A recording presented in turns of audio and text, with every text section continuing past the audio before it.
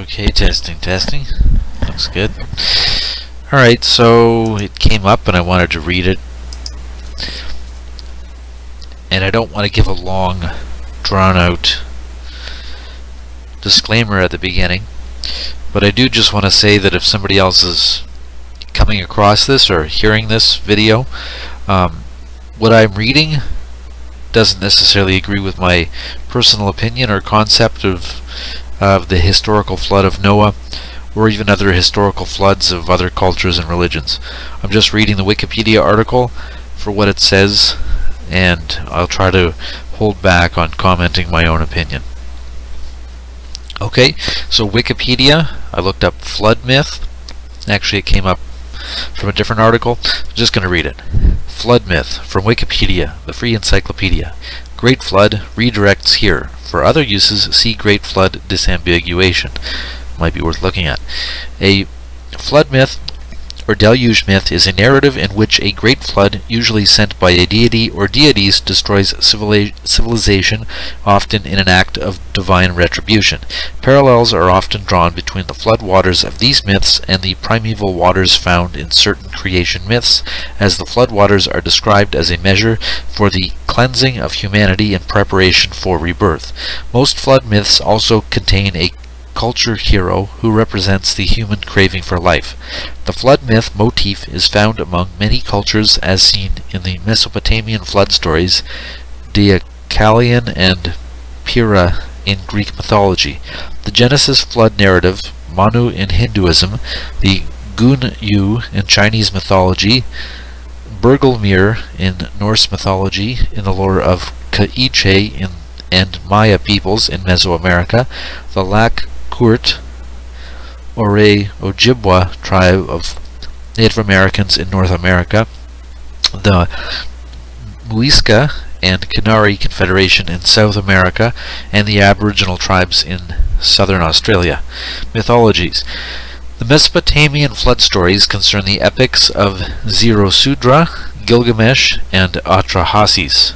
The Sumerian king list relies on the mud flood motif to divide its history into pre-flood, antediluvian, and post-flood periods.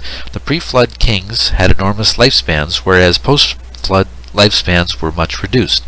The Sumerian flood myth found in the Deluge tablet was the epic of Ziusudra, who heard the gods' plan to destroy humanity, in response to which he constructed a vessel that delivered him from great waters. In the Atrahasis version, the flood is a river flood. In the Genesis mythology of the Hebrew Bible, Yahweh decides to flood the earth because of the depth of the sinful state of mankind. Righteous Noah is given instructions to build an ark.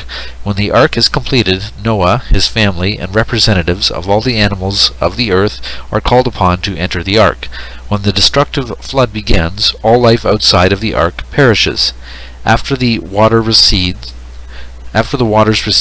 all those aboard the ark disembark and have Yahweh's promise that he will never judge the earth with a flood again.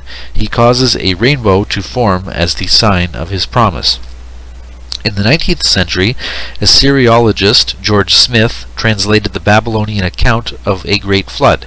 Further discoveries produced several versions of the Mesopotamian flood myth, with the account closest to that in Genesis found in a 700 BC Babylonian copy of the Epic of Gilgamesh.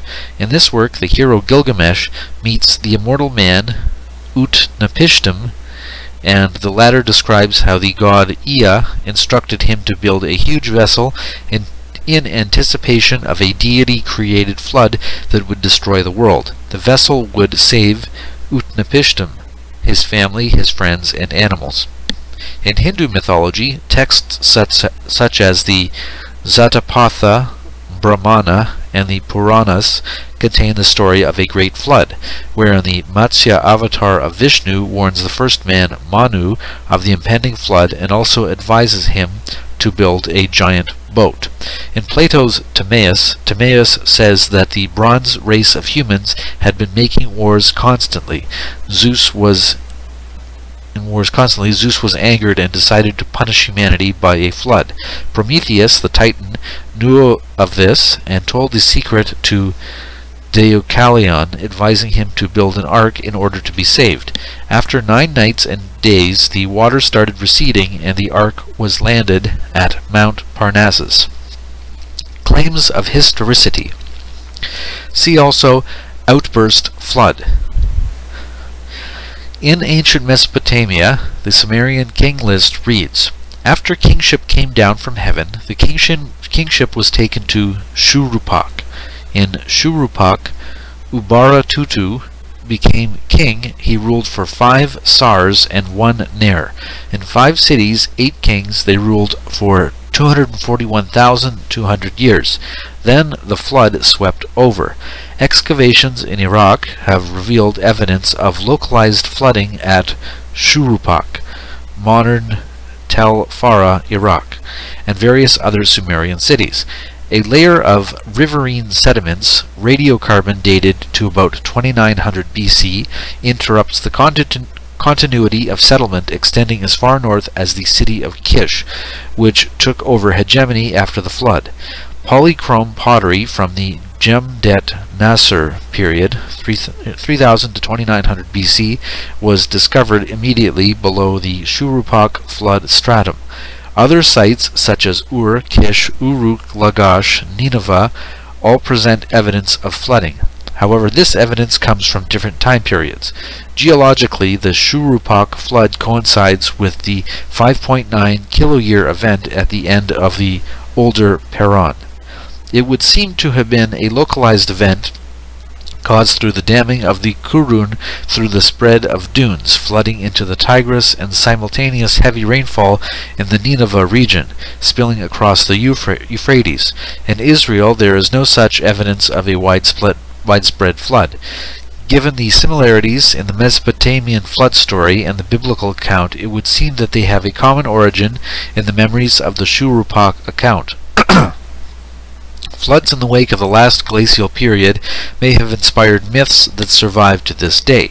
It has been postulated that the deluge myth in North America may be based on sudden rise in sea levels caused by rapid draining of prehistoric Lake Agassiz at the end of the last ice age, about 8,400 years ago.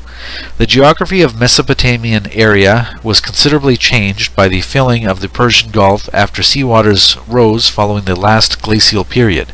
Global sea levels were around 120 meters, 390 feet lower around 1800 BP, and rose until 8,000 BP when they reached current levels, which are now average and 40 meters above the floor of the Gulf, which was huge. These statistics are hard to really get your head around unless you're actually interested in knowing this for whatever reason. Low-lying and fertile region of Mesopotamia in which human habitation is thought to have been strong around the Gulf oasis for 100,000 years. A sudden increase in the... Okay. Adrian Mayer promoted the hypothesis that the global flood stories were inspired by ancient observations of seashells and fish fossils. Boring.